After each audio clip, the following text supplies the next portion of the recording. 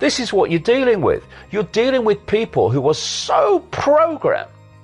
And that's the last thing that the few seeking to enslave and direct billions want you to do. And what Tesla said is that mainstream science thinks deeply, but doesn't think clearly. But you need to be sane to think clearly. You don't need a scientific mind to understand reality. You need a free one.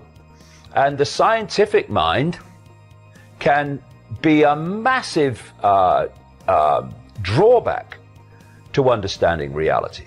Because, you know, if you look at a human life, it is a 24/7 almost downloading of a program of perception. Look at it.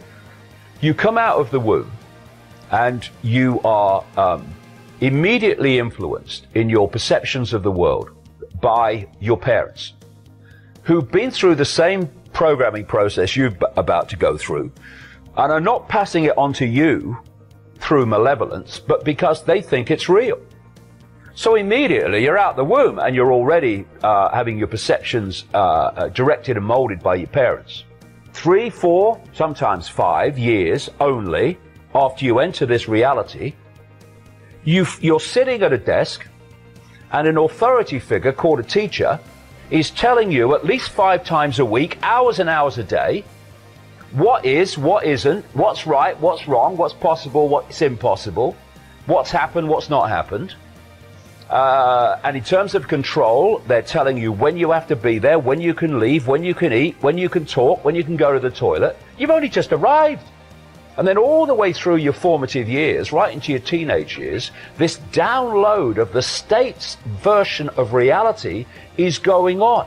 At the same time, your parents, when you're younger, are confirming, except those that have expanded their awareness, they are confirming that what you're being told at school is true. All the people around you, your peers and your friends and your acquaintances, are going through the same programming system. They're confirming to you it's true. Every time you turn on the mainstream media, and much of the alternative, let me say, they are telling you the same thing is true. And so on and on and on it goes. And then there's not only the download of the perception, there's also the policing of the perception. If you challenge what you're being told at school, then you are a disruptive influence in the classroom. If you question what I call the postage stamp consensus, what this download is telling us to believe in terms of its narrowness of possibility, then your peers ridicule you or call you crazy because you're challenging this norm. Next stage, you go into the adult world. You go into politics, you go into journalism, you go into medicine, you go into science, you go into the corporate world, you go into education to be a teacher or an academic. And what are you taking in to those institutions? The core programming that you've been downloading since the day you were born. Actually before, in the womb, through the mother as well, perception program. And then you've got these institutions, therefore, that are directing society and are telling society what is and isn't. The new teacher, once you get into the adult world, they are confirming to each other that actually this ludicrously narrow sense of reality and normal, is real. So a journalist will, if he's covering, or he or she is covering a medical story, they won't go to an alternative practitioner who's coming from a different view of reality. They'll go to a doctor and they'll get the song sheet. The way through your life, you are being bombarded with a sense of normality and a sense of the possible and a sense of reality, which is so powerful in controlling people's perceptions that people have laughed at me over the years for saying things that science, even mainstream science, has proved to be true. But because that's not appeared in the mainstream of where they get their information from, they don't know it's been proved to be true, and thus if I'm saying it, it's got to be crazy. Because I never went to school, thank you God. This is the other thing about this program. The further you go in it, the more programmed you become to this perception of normal, this ludicrously narrow sense of normal. And who goes further into it? Those that go on to be scientists, that go on to be doctors, that go on to then tell us what normal is. You know, there's a professor in Britain who's famous for trashing anything alternative, who wrote a book and said that reality is not malleable, it's basically solid, when it blatantly isn't. And then in the same book he says that his knowledge of quantum physics is, quote, a bit foggy. They cannot literally think outside of it. So, as Tesla said, they can think deeply within the program, but they can't think clearly, so they see beyond the program. That's why we need free minds looking at this, not scientific minds. They're never going to suss it. Why do animals know when an earthquake's coming? Why do they know when there's a storm coming before humans do? Because they haven't been to school. They don't read the local newspaper and watch the mainstream media. They've not got peer pressure all the time that we've discussed to desensitize them from the wider field and focus them only at a tiny band of it. They want you isolated in a sense of little me, in a sense of everything's apart from everything else, rather than we're all expressions of the same awareness having different experiences. And so the system has been set up to pressure people from the earliest age to sense and self-identify themselves with the labels of experience rather than the infinite, eternal totality of who we really are. And once you enter the realm of the five senses, and that's where science is, quantum physics apart, that's where medicine is, almost entirely medicine.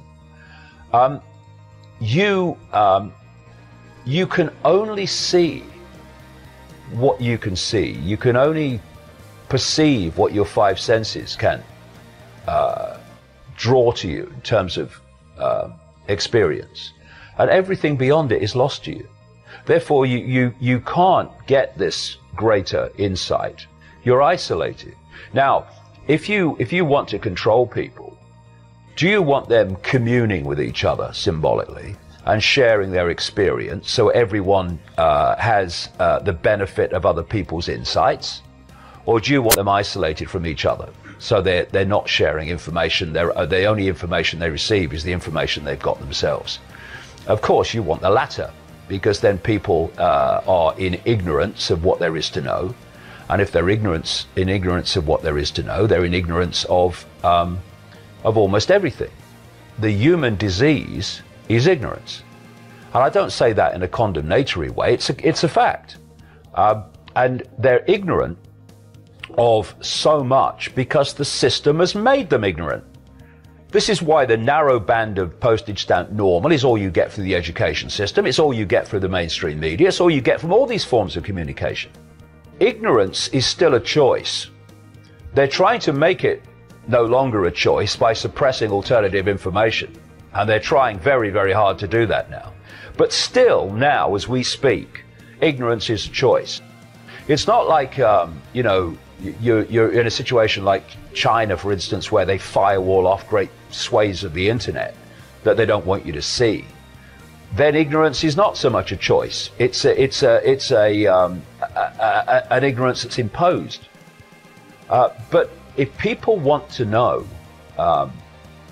what is possible and what's going on beyond what they're told by the mainstream everything, it's there still for now in books and on the internet and videos, etc., where they can see it. What they're doing now with the internet is trying to firewall off people in the same way as the Chinese do, but in a more subtle way. So in China, there's great chunks of the internet that you can't access. What they're doing now with the monsters that are Facebook, Google, and all these other internet giants, which in the end are controlled by the same network, is they are ensuring that basically, as much as possible, you only see what you already believe. They do this by algorithms. They chart your surfing history. They chart what kind of subjects you watch on YouTube and what you say on Facebook. And then the next time you go in, you are offered a series of videos or a series of stories that relate to your surfing background. In fact, it's been exposed that when you're on Facebook, on the phone, your conversations are being recorded and scanned by algorithms. And they found this out by people having conversations about various subjects. And when they next went into Facebook, they were being offered advertisements for the subjects, not that they'd been surfing, but they'd been discussing between each other. And what that means is that you have a certain belief system, and when you go into the web, as much as possible, they're offering you only that belief system. They don't want you to see something, if you like, by accident, that might make you think, oh God, what's that? Oh, I didn't know that. Hey, come and look at this. They don't want that. And this is what's being done by algorithms now. There's this this war on expanded perception going on. At least look at things more dispassionately that are outside the box, and they would have waved away by reflex action before, and they're desperately trying to keep the lid on this, or put the lid on this, by all these methods we're talking about.